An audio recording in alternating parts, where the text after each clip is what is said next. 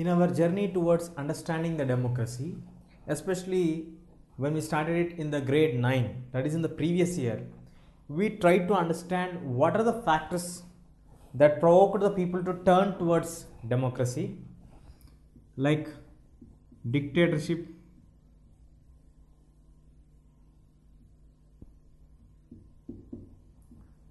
versus democracy. Once we understood clearly that dictators cannot be further accepted, because in the modern days we need to understand that everything, whatever it happens, it is for the benefit of the people. So today the governments should run with the guiding principle of responsible and taking care governments, or who tries to do best for the people. That is the reason why they are also known as representative governments. So when we talk about responsible representative, responsible governments means what? Responsible for whom? Responsible for people. Representative, whose representatives are these people? Here also the same, these people are the representatives of the people.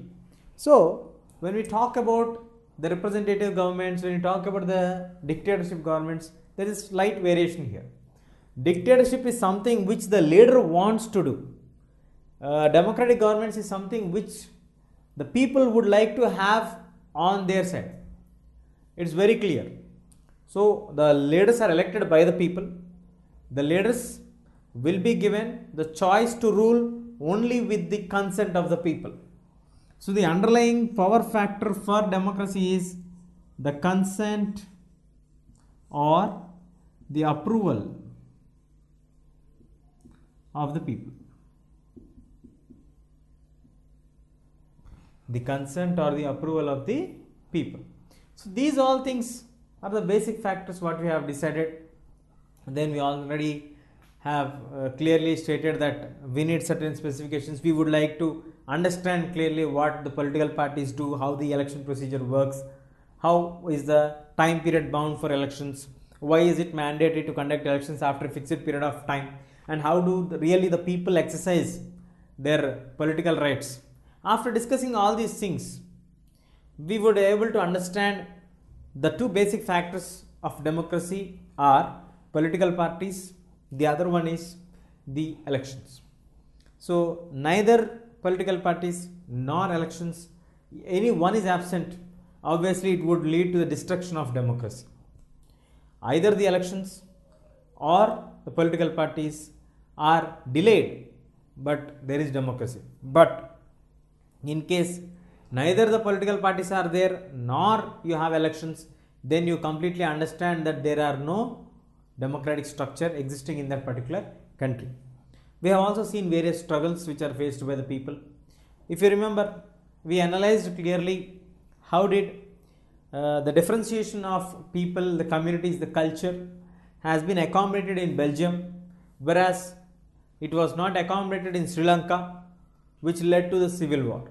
So after having a thorough understanding on all these basic facts, now we can come to a conclusion that democracy still needs to improve. As we discussed earlier, democracy itself, when we understand about the democracy, first of all the challenge of democracy is to turn towards democratic structure. From the monarchic style, from the aristocracy, you turn out towards democracy. That is a fundamental challenge or the basic challenge. And once you turn into democracy, again you need to get some more challenges to be overcrossed. As the time passes on, the tests for democracy do not get end. Why they do not get end? Because the way you understand the democracy is a continuous process. It is an evolving process. You can't say this is the end of democracy. The democracy goes on evolving as the time passes on. So when the time passes on, when new challenges come up, new tasks come up. So depending on the tasks, depending on the challenges, you need to understand yourself what is actually happening and how you need to circulate them and how you need to accommodate them. In the examples of this Belgium or in Sri Lanka, we have understood clearly when you are able to accommodate them, you can successfully have a democratic structure. When you are not able to accommodate them and when you go for taking sidelines of any one group of people, obviously it would lead to some destruction in the society. Now coming to the point of conclusion, like when we come to redefining democracy, why do we need to redefine democracy? What are the factors that led us to think on the redefining of democracy? When we talk about the democracy, first point is the major concern: rulers should have full authority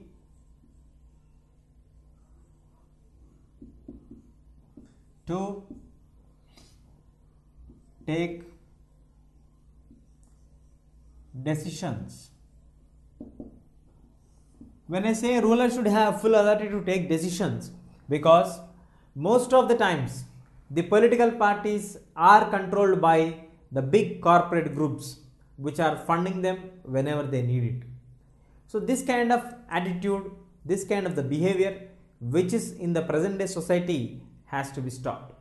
The rulers means the people whom the real public has trusted on them and voted in the favor of them in order to get them into power and gave a free hand for them to rule the system, govern the government. But in actual reality, the things are not going in that way.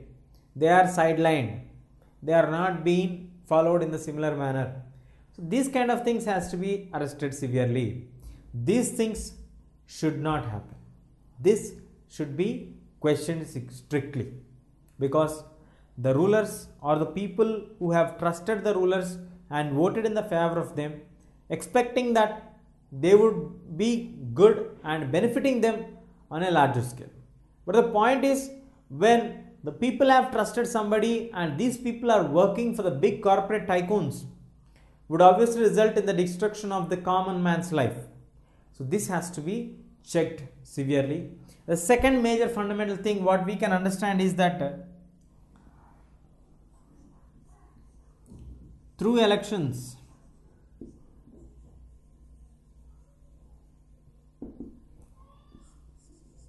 the people should be given